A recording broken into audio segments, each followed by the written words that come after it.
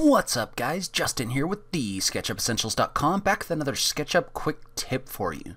So today we're going to talk about something that maybe isn't the most exciting thing in the world, but it's very important. It's going to save you a ton of time if you didn't know that you can do it. So let's go ahead and just jump into it. So first thing first, like I said, it's not the most exciting thing in the world, so I figured what I'd do is I'd start off with a really cool model that I downloaded from the 3D warehouse.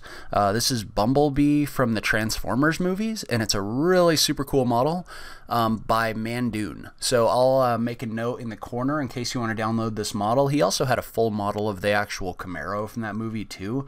So if you take a look at the detail and everything else, he did a really good job with this. But we're going to use this model for a quick demonstration. So basically what I'm going to talk about in this video is I want to talk about using inferencing to move things around in your model. So a lot of the time what you're going to do when you move something around in your model is you're going to pick a point and you're going to move to it. So like let's say for example I wanted to take Bumblebee here and I wanted to take this foot and I wanted to place it on this point just like this. That's pretty easy to do. So if you had a line and you just wanted to place this on the edge of the line just like this, you would just activate the move tool, click on a point once to move, and then click again to set your model just like this. So if you've got like a set point like that, it's pretty easy to move something around. But one of the things that'll make your life a lot easier is you can also use inferencing to move this without actually having to click on the point where you want him to be. So, and what I mean by that is if you look at this line right here, this is a 50-foot line. Well, in this case, if I wanted to move Bumblebee 50 feet in this direction, I could use the move tool and type in 50 feet just like this and hit the enter key, but a lot of the time what you're going to be doing is you're going to be moving things around real quick in your model, and you're going to want to use something as kind of a reference point. Like for example, if I just drew kind of a random line out here just like this and I didn't know what the length was, instead of going in and figuring out what the length is and then doing a precise move, what you can do instead is you can use inferencing to move this model quickly and easily. So all you do to do that is to activate the move tool by tapping the M key. You'd click once to set your base point, and then you'd move your mouse until you lock along the axis that you want to lock along. So in this case, that would be the green axis. I'd move my mouse until this locks on the green axis, and then I'd hold the shift key. And when I hold the shift key, you can see what that does is that locks my model to the green axis, just like this. So you can see how no matter where I move my mouse, I'm always going to be along that green axis as long as I'm holding the shift key down. And what that allows me to do is that allows me to move my mouse over this point, just like this, until this turns into a little green point, and you can see how the other point on Bumblebee's foot is red. Basically what that's telling you is this is lined up with the end of this line. That red point on his foot is lined up with the green point on this line. And so you can also do this to move to like the midpoint of a line just like this. So if I wanted to move him to the middle of this line, I could do that.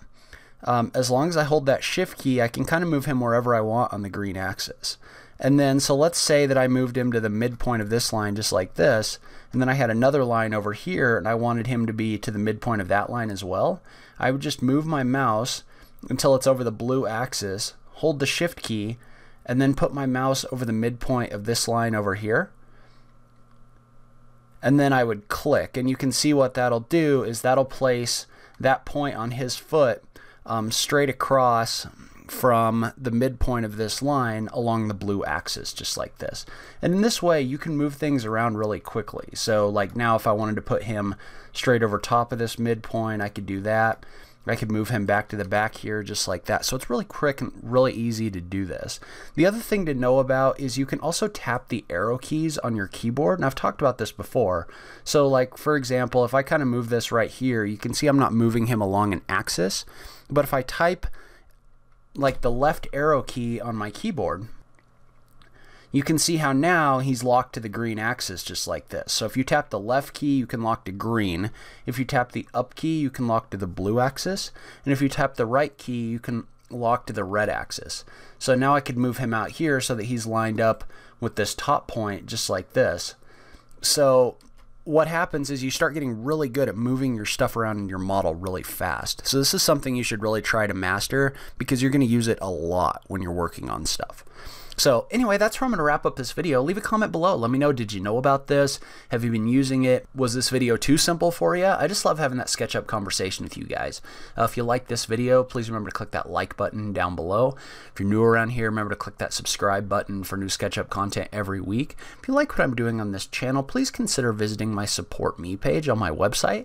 I'll link to that down below, but that has everything from links to my Patreon page to some extensions you can purchase to support the show. But in any case, thank you so much for taking the time to watch this. I really appreciate it, and I will catch you in the next video. Thanks, guys.